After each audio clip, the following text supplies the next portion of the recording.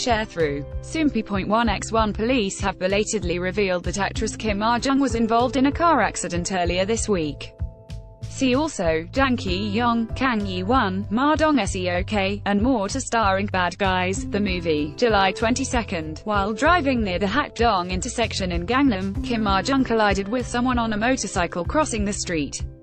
Soompi. Display, News. English.300x250, BTF Soompi. Mobile. English.300x250, ATF. The 55-year-old driver of the motorcycle was transferred to a hospital for treatment. A source from police said that Kim Ah Joong admitted fault in the matter, saying that she missed the traffic light.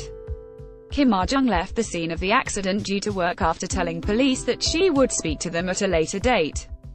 It has been revealed the police will be calling Kim Ah Joong into the station sometime next week for questioning regarding details of the accident. Meanwhile, Kim Ah Joong was recently confirmed to join the cast of Bad Guys, the movie, which is set to start airing in September. Source: 1.